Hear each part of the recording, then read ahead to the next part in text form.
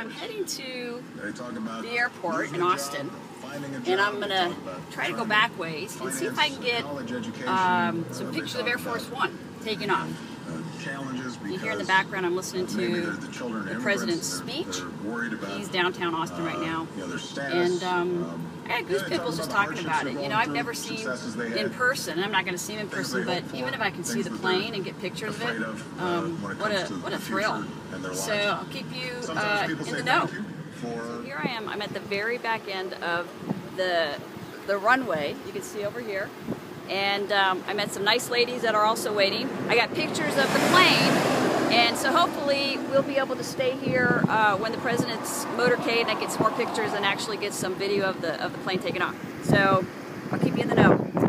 All right, so they just finished the support comes from CG speech. So I'm not sure how he's going to get to the airport, but I'm sure he's on his way soon. Advances which allow them to write books that they write. Very significant, and it's now one. I'm at the front row of where they block people for the motorcade. I gotta tell you, I am so excited.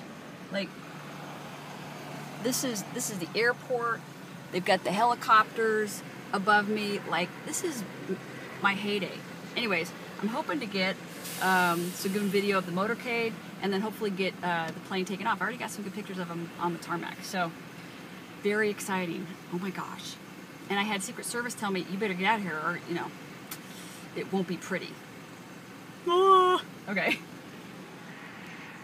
Last couple shots there of yeah.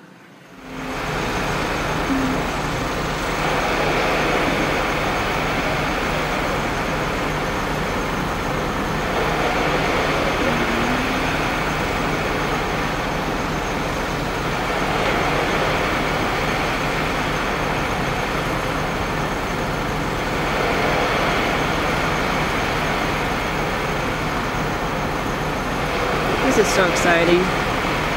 I'm so excited. I can't believe I get to see just the motorcade. The motorcade's cool, right? Alright, let's go. There they go.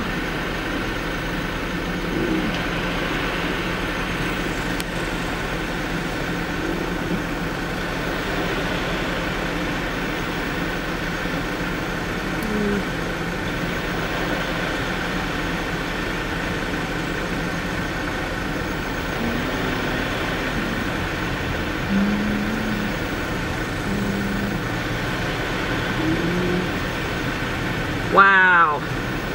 I know I'm a dork, but it's pretty cool that the president just like drove by me. Look at all those guys. Alright, next stop, hopefully getting some good footage of the plane taking off. Very cool. Very cool.